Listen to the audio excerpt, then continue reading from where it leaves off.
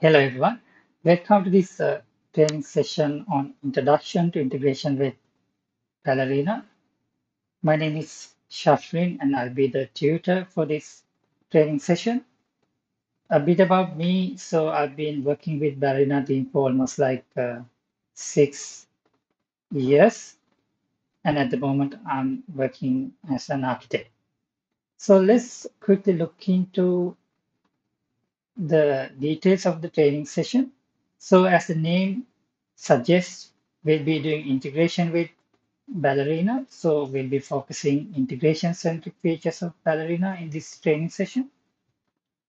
And then there are a bunch of areas covered. So before I explain each of these areas, I just want to say that we are going to follow a model where we develop a simple social media service.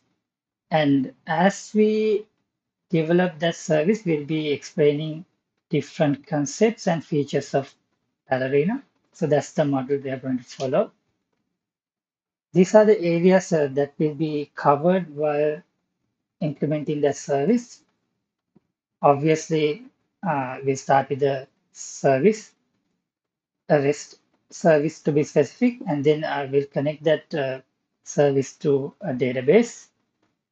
And then we'll see how to externalize configuration in Ballerina. For instance, in this case, you might want to externalize host and port of the database. So we'll see how we can externalize that kind of configuration using uh, Ballerina. And then as the fourth point, we'll be discussing about data transformation, which is a quite common requirement in any integration, I would say. So to do this, we'll be using Data Mapper, a very interesting feature in Ballerina. And then as the fifth topic, we see how can we use HTTP client to connect and consume remote endpoints. And then, you guys uh, would know already that when you connect over a network, you had to deal with network failures. So we see how we can deal with those failures using Ballerina resiliency features. As the seventh topic, we'll discuss how to write tests. And as the eighth topic, we'll see how we can use different connectors to connect to different endpoints. So in this case, we'll be connecting to Slack. And then we'll generate OpenAPI specification for a given service. And then from that specification, we'll generate a client stuff. Then we see how we can share this client stuff with other developers using Ballerina Central. So Central is our repository where we can share different libraries. So we'll look into that in this section. And then we'll discuss about how to add validations to your inbound and outbound payload. For instance, you can validate if a value of a certain field is an email address or not. Likewise, you can do different validations. So we'll look into those.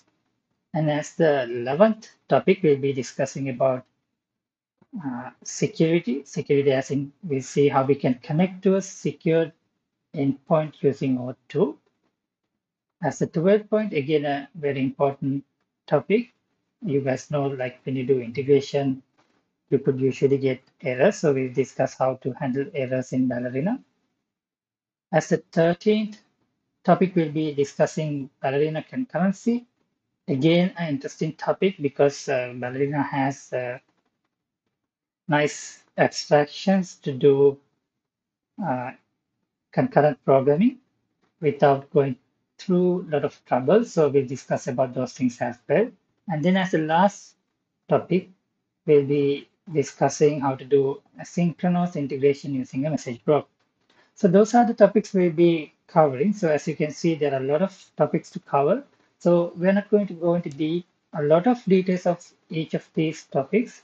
So if you're interested, you can just do the required background study as needed. So a bit on the prerequisite section. So here, as you would have already guessed, uh, first we need to install Ballerina. So there are different versions of Ballerina depending on the operating system. Just select the one relevant to you and then follow the instructions. So there's nothing much here, so I'm not going to go into details of that. And then you need to install VS Code. VS Code is the only IDE plugin Ballerina support at the moment. So it is essential to install VS Code and then install the Ballerina extension. So let me quickly show how to do that. So if you go to VS Code, you can click on extensions and then you can search for Ballerina and click on the first option and then click on install. In this case, it's already installed, so I'm not going to do that again. Okay, so that's about prerequisites. And then just to give a brief introduction to the scenario we are going to implement, as I explained earlier, we'll be writing a service for a social media site, something like Twitter. So, so you'll be dealing with users, associated posts, and followers. So this is the high-level deployment diagram we need to implement the social media service. As you can see, there's a database, there are external services, there's a token service, and then you can see there's a message broker, and then there's this external service, which is Slack. So there are a bunch of external services we need. So we'll be connecting to these services as we develop the social media service. And this is the organization of tables in the database. We have users table, post table, and followers table. We'll look into these tables in detail as we follow the video series.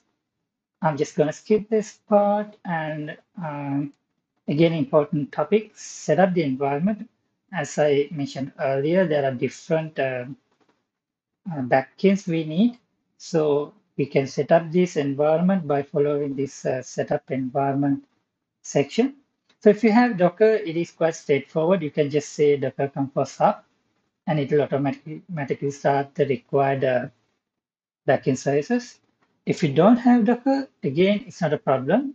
You can just manually start each service as you follow each topic in the video series. So I'm not going to go into details of these things because uh, it is quite straightforward. And anyway, we'll be covering this as we do each step. So, okay, so that's about that.